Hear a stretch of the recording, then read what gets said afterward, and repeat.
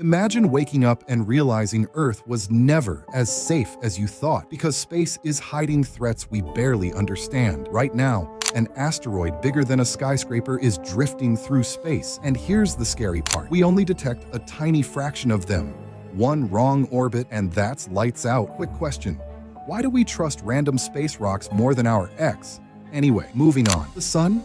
Yeah, the warm, friendly one? It can unleash a solar storm strong enough to shut down satellites, GPS, even the internet. No TikTok. Society would collapse in minutes. And black holes aren't distant monsters. There are several in our own galaxy, quietly drifting. They don't even need to swallow Earth. Just passing nearby could tear our orbit apart. Then there are gamma ray bursts, cosmic death beams. If one hits Earth, our atmosphere could vanish in seconds. Zero warning, zero escape.